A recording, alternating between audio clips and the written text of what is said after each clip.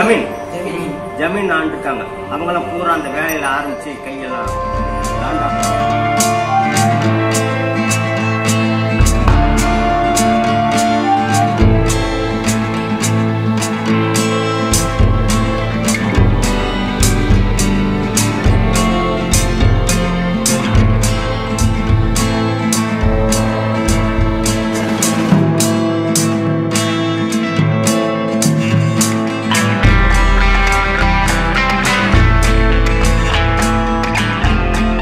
Hello டிஎன்ஸ் card. இன்னைக்கான வீடியோவில் வந்து பார்த்தீங்கன்னா நீங்கள் தமிழில் பார்த்த மாதிரி வந்து பார்த்தீங்கன்னா அர்த்தநாரீஸ்வரர் கோயிலில் போய் பூஜையெல்லாம் பார்த்து நம்ம போகிறோம். வீடியோ ஃபுல்லாக ஸ்கிப் பண்ணாமல் பாருங்கள். வீடியோக்குள்ளே போகிறதுக்கு முன்னாடி நம்ம தாராபுரம் நெட்வொர்க் ஹிஸ்ட்ரி சேனலை சப்ஸ்கிரைப் பண்ண பார்த்துட்டு இருந்தீங்கன்னா சப்ஸ்கிரைப் பண்ணி பக்கத்தில் உள்ள பெல் பட்டனை ப்ரெஸ் பண்ணிக்கிங்க. ஸோ வாங்க வீடியோக்குள்ளே போகலாம்.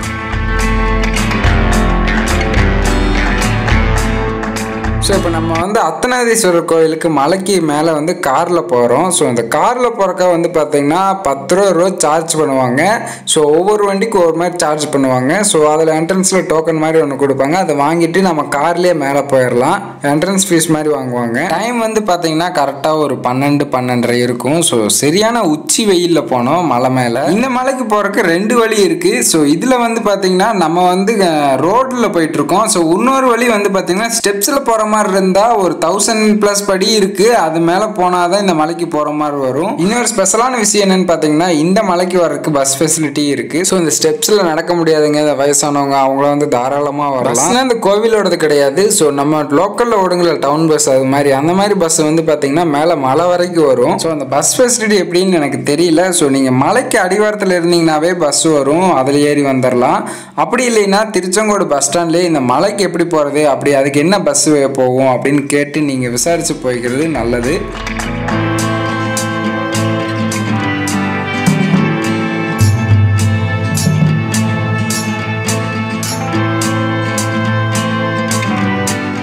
மலைப்பயணம் போக போக பார்த்தீங்கன்னா ரோடெல்லாம் ரொம்ப குறுகலாக போயிட்டுருக்கும். ரோடு அதிகமாக பெண்டுலாம் இருக்கும். ஸோ நீங்கள் போகும்போது இந்த ஹாரன் அடிச்சுட்டு நீங்கள் கொஞ்சம் சேஃப்டியாக போகிறது நல்லது. ஒன் வே ரோடுங்காட்டி ஃபுல்லாக வந்து பார்த்தீங்கன்னா ஆப்போசிட் வண்டி வந்தாலும் நம்ம கொஞ்சம் பார்த்து ஸ்லோ பண்ணி தான் போகிற மாதிரி இருக்கும். 2 வீலரில் வரவங்க நல்லா பொறுமையாகவே வாங்க. இங்கே நிறைய குரங்குகள்லாம் இருக்குது. ஸோ நீங்கள் வண்டியில் ஏதாவது ஸ்நாக்ஸ் அது மாதிரி கொண்டு போகிற மாதிரி இருந்தால் கொஞ்சம் சேஃபாக கொண்டு போங்க. எதுக்காக சொல்கிறேன்னு பார்த்தீங்கன்னா ஸோ அந்த குரங்கு அந்த ஸ்நாக்ஸ் எடுக்க எப்படி வேணாலும் வரலாம். ஸோ நீங்கள் 2 வீலரில் வேற போகிறீங்க. ஸோ அது எங்காவது மேலே மரத்துலேருந்து தான் இருக்கும். திடீர்னு வந்து குறுக்கவே வந்தாலும் உங்களுக்கு கொஞ்சம் ஆபத்து தான்.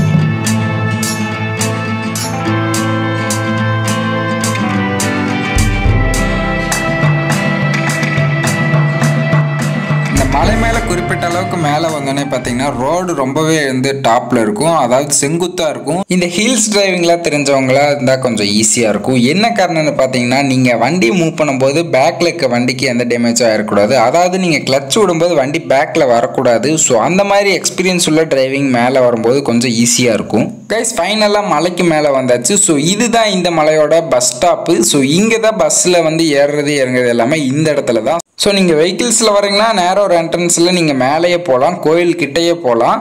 ஸோ நீங்கள் பஸ்ஸுலேருந்து இறங்கினாலும் இதுலேருந்து ஒரு 50 மீட்டர்ஸ் தான் இருக்கும். நடந்து போனோம்னா அந்த அங்கே ஒரு பில்டிங் மாதிரி தெரியுதுங்களா, அதான்.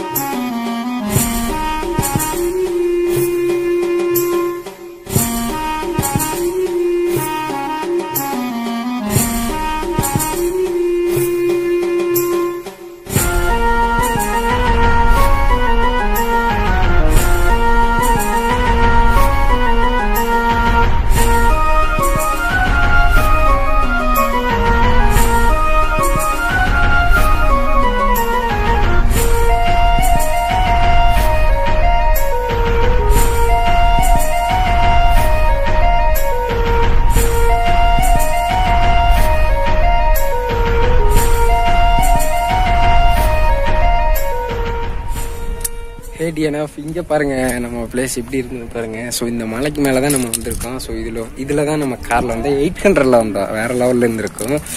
ஸோ நான் கார் ஏறுமா என்னன்னு தெரியல. அதான் நம்ம கார் வந்து ஜம்முன்னு ஏறிடுச்சு. ஸோ இப்போ நம்ம வந்து பார்த்திங்கன்னா இந்த மலை மேலே தான் இருக்கோம். பட் இந்த பிளேஸ் எப்படி இருக்குன்னு பார்த்துட்டு கமெண்ட் பாக்ஸில் சொல்லுங்கள். ஸோ இந்த பிளேஸ் பிடிச்சிருந்தா ஸோ நீங்கள் எத்தனை பேர் இந்த ஏரியாவில் இருக்கீங்க, இந்த மலையை பற்றி தெரிஞ்சால் கமெண்ட் பாக்ஸில் சொல்லுங்கள்.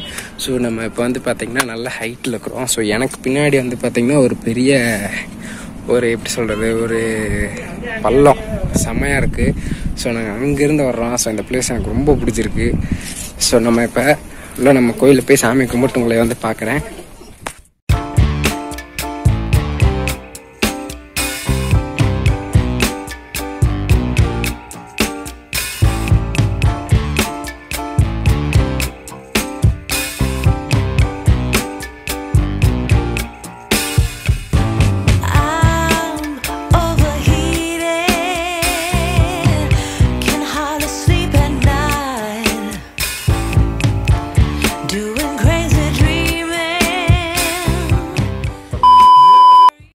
இப்போ வந்து பார்த்திங்கன்னா நம்ம சாமியெல்லாம் கும்பிட்டு முடிச்சாச்சு. ஸோ இப்போ நம்ம அர்த்தநாரீஸ்வரர் கோயிலில் போய் பூஜையெல்லாம் பார்த்துட்டு ஸோ உள்ளே போயிட்டு வந்துட்டோம்.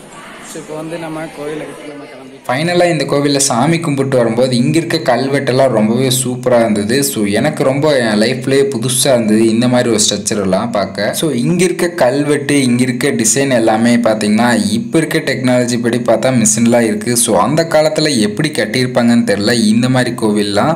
ஸோ இங்கே இருக்க கோபுரத்தில் இருக்க ஒவ்வொரு சிலைகளுமே ஒவ்வொரு எடுத்துக்காட்டாக இருந்தது. இந்த ஊர் வழக்கப்படி இந்த சிற்பங்கள் இருக்க மாதிரி தான் இந்த மாதிரி கோவில்லாம் கட்டியிருப்பாங்க அப்படிங்கிற மாதிரி சொல்கிறாங்க. ஸோ நீங்களே நினச்சி பாருங்கள். ஸோ இந்த மாதிரி பாம்பை வச்சு ஸோ இந்த மாதிரி கோவில் கட்டியிருப்பாங்களா அப்படின்னு உங்களுக்கு தெரிஞ்சிருந்தா கமெண்ட் பாக்ஸில் சொல்லுங்கள். ரொம்ப வருஷத்துக்கு முன்னாடி எத்தனையோ நியூட்ராண்டுக்கு முன்னாடி கட்டின இந்த கோவிலை இப்போ வரைக்கும் பாதுகாக்கிறாங்கன்னா அது ஒரு அதிசயம்தான். இந்த சிலையிலேருந்து அப்படியே நம்ம மேலே அந்த தூணை பார்க்கும்போது பார்த்தீங்கன்னா ஒரே கல்லிலே எப்படி இந்த அளவுக்கு செதுக்கியிருப்பாங்கன்னு தெரியல. ரொம்பவே சூப்பராக இருக்குது.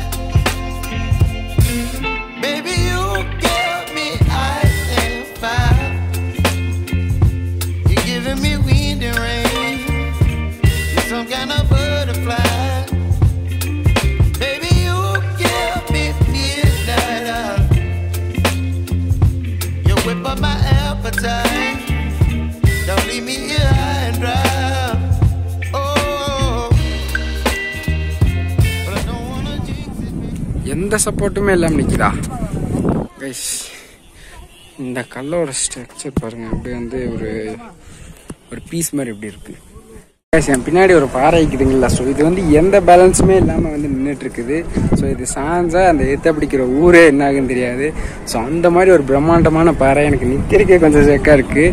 ஸோ எனக்கு கீழே வந்து பார்த்தீங்கன்னா இந்த மாதிரி ஒரு இதுதான் பள்ளம் தான், கொஞ்சம் சேஃபாக தான் இருக்குது. அங்கே எடுத்து நான் வந்தேன். ஸோ இந்த பாறையை பற்றி உங்களுக்கு ஹிஸ்ட்ரி ஏதாச்சும் தெரிஞ்சதுன்னா நீங்கள் கமெண்ட் பாக்ஸில் சொல்லுங்கள். இந்த பாறை எப்படி உருவாச்சு, இது வந்து இயற்கையாக செயற்கையாக எல்லாத்தையுமே சொல்லுங்கள். நல்லா மழை பெய்கிற காலத்தில் இந்த குளத்துல தான் வந்து நிறைய தண்ணி நிற்கும் கைஸ். இந்த மலையிலேருந்து இப்போ கிளம்ப வேண்டிய நேரம் வந்தாச்சு. ஸோ நம்ம இப்போ அடுத்ததாக எங்கே போகிறோன்னு பார்த்தீங்கன்னா இந்த மலையோட நடுப்பகுதியில் வந்து பார்த்தீங்கன்னா இந்த ஒரு 60 அடி பாம்பு இருக்கும். ஸோ நீங்கள் அந்த சிற்பத்தில் பார்த்துருப்பீங்க அந்த மலையோட நடுப்பகுதியான ஸோ அந்த பாம்பு சிலை இருக்க இடத்துக்கு தான் நம்ம இப்போ போயிட்டுருக்கோம்.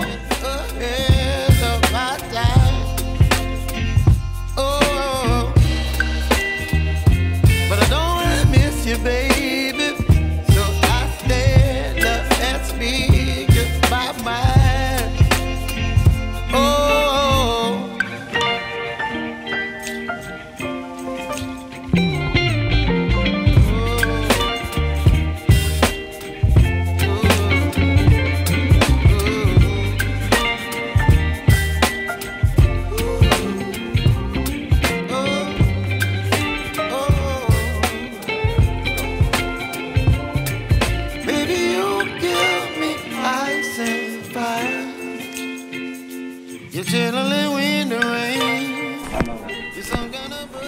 வந்து தீர்த்தம் வந்து நாகதீர்த்தம். நாகதீர்த்தம் இது வந்து மழை காலத்துல தண்ணி அப்படியே ஊறும். சாமி பாத்துல ஊறும். இது வந்து சுயம் அப்படியே வளர்ந்ததுங்க. இது நவபாசனம் வளர்ந்தது.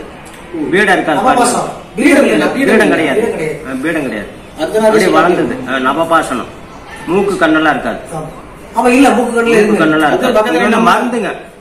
அந்த காலத்துல ராஜாக்கள் சொத்தெல்லாம் அந்த இவங்க ஆண்டாங்களே யாருங்க, ஜமீன் ஜமீன் ஆண்டிருக்காங்க. அவங்கெல்லாம் பூரா அந்த வேலையில ஆரம்பிச்சு கையெல்லாம் காந்தா கால் இருக்கு. அந்த சாரி டிசைன் இருக்கு. ஆமா, இந்த வேட்டி சீலை மாறு காட்டுவாங்க. இந்த ஐயா அவங்க வந்து பார்த்தீங்கன்னா இந்த கோவிலை பற்றி நிறைய கதைகள்லாம் சொன்னாங்க. ஸோ அதெல்லாம் போட்டால் வீடியோ ரொம்ப பெருசாக போகும்னு நான் கட் பண்ணிட்டேன். மலைப்பயணத்துலேருந்து அப்படியே கீழே வந்து இங்கே இருக்க நடுமலைக்கு வந்தாச்சு. ஸோ இங்கே இருக்க கோவிலில் போய் அப்படியே சாமி கும்பிட்டு இங்கே இருக்க வரலாறுலாம் கேட்டோம். இந்த நந்தி இருக்க கருவறைக்குள்ளே வந்து பார்த்தீங்கன்னா தண்ணி ஊறிக்கிட்டே இருக்கு. இந்த நந்தியோட உயரம் சரியா ஒரு 7 அடி இருக்கும். இப்போ நம்ம நடுமலையில் உள்ள அந்த பாம்பேறு சிலை கிட்ட தான் இருக்கும்.